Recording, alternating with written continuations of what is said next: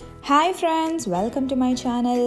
വെറും മൂന്ന് ഇൻഗ്രീഡിയൻ്റ് കൊണ്ട് നല്ല ടേസ്റ്റി ആയിട്ടുള്ള പാൽ പായസം എങ്ങനെയാണ് ഉണ്ടാക്കുന്നതെന്ന് നമുക്ക് ഈ വീഡിയോയിലൂടെ കാണാം. എൻ്റെ ചാനൽ ആദ്യമായിട്ടാണ് കാണുന്നതാണെങ്കിൽ വീഡിയോ ഇഷ്ടപ്പെടുകയാണെങ്കിൽ തീർച്ചയായും സബ്സ്ക്രൈബ് ചെയ്ത് ബെല്ലൈക്കൺ പ്രസ് ചെയ്യണം. ഇതിനൊക്കെ വേണ്ടി ഞാൻ ആദ്യമായിട്ട് എടുത്തിട്ടുള്ളത് ഒരു കുക്കറാണ്. ഇത് എടുക്കുമ്പോൾ പ്രത്യേകം ശ്രദ്ധിക്കേണ്ടത് നന്നായി കഴുകി വൃത്തിയാക്കിയതിന് ശേഷം മാത്രം എടുക്കുക, അല്ലെങ്കിൽ നമ്മളെ പാല് പിരിഞ്ഞു പോകാൻ സാധ്യതയുണ്ട്. ഇനി ഇതിലേക്ക് 5 കപ്പ് പാലാണ് ഞാൻ യൂസ് ചെയ്യുന്നത്. നല്ല ഫുൾ ഫാറ്റ് മിൽക്കാണ് നിങ്ങൾ എടുക്കുന്നതെന്നുണ്ടെങ്കിൽ 1 കപ്പ് പാലും 1 കപ്പ് വെള്ളവും കൂടി നിങ്ങൾക്ക് ആഡ് ചെയ്യുന്നതാണ്. ഞാനിവിടെ പാൽ മാത്രമേ യൂസ് ചെയ്തിട്ടുള്ളൂ. ഇനി ഇവിടെ ഇത് തിളച്ച് വരുന്ന നേരം ആകുമ്പോഴത്തേക്കും നമുക്കൊരു 2 പിടി അരി കഴുകി വൃത്തിയാക്കി വെക്കാം. ഞാനിവിടെ ജീരകശാലയുടെ അരി, അതായത് നമ്മൾ നെയ്ച്ചോറൊക്കെ വെക്കുന്ന കൈമ റൈസാണ് എടുത്തിട്ടുള്ളത്. ഒരു 2 പിടി മതിയാവും. കറക്റ്റായിട്ട് പറയുകയാണെങ്കിൽ 1/3 കപ്പ്. ഇത് തിളച്ച് വരുന്ന സമയമാകുമ്പോഴത്തേക്കും നമുക്ക് കഴുകി വെക്കാം. ഇപ്പോൾ പാൽ തിളച്ച് വന്നിട്ടുണ്ട്. അതിലേക്ക് നമുക്ക് ഈ കഴുകി വെച്ചിരിക്കുന്ന അരി ഇട്ട് കൊടുക്കാം. നന്നായിട്ടൊന്ന് മിക്സ് ചെയ്ത് കൊടുക്കുക. ഇനി ഇതിലേക്ക് ആവശ്യമായ പഞ്ചസാര, 1 കപ്പ് പഞ്ചസാരയാണ് ഞാനിതിൽ ആഡ് ചെയ്തിട്ടുള്ളത്. 1.5 കപ്പ് വരെയൊക്കെ നമുക്ക് യൂസ് ചെയ്യാം, പക്ഷേ ഈ ഒരളവിലേക്ക് 1 കപ്പ് മതിയാവും. ഇനി ഇത് മൂടി വെച്ച് നമുക്ക് മീഡിയം ഫ്ലെയിമിലിട്ടിട്ട് ഒരു വിസിൽ അടിയുന്നത് വരെ വെയിറ്റ് ചെയ്യാം.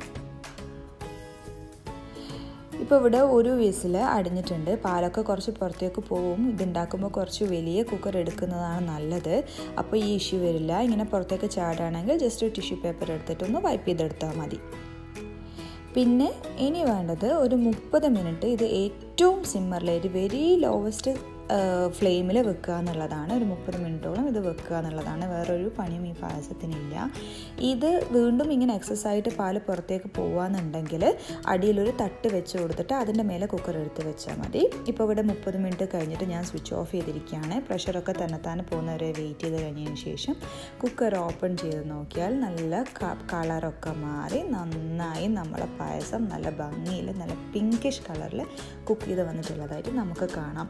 ഇത്രയേ ഉള്ളൂ, വേറെ ഒരു പരിപാടിയും നമ്മളെ പായസത്തിനില്ല. ഇനി ഇതിന് ജസ്റ്റ് ഒരു ടേസ്റ്റ് കൂട്ടാവുന്ന പോലെ കുറച്ച് ഗീയിൽ കുറച്ച് കാഷ്യൂസ് റോസ്റ്റ് ചെയ്തിട്ട് കൊടുക്കുന്നുണ്ട്. കൂടാതെ ഒരു 1/2 ടീസ്പൂൺ ഏലക്കായ പൊടിച്ചത് കൂടി ആഡ് ചെയ്ത് കൊടുത്ത് നന്നായിട്ടൊന്ന് മിക്സ് ചെയ്ത് നമുക്ക് നമ്മളെ ടേസ്റ്റി ആയിട്ടുള്ള പായസം സെർവ് ചെയ്യാവുന്നതാണ്. വളരെ എളുപ്പത്തിൽ പ്രിപ്പയർ ചെയ്യാൻ പറ്റും. ഇതിവിടെ ഇത്തിരി തിക്നെസ് ആയിട്ടുണ്ട്.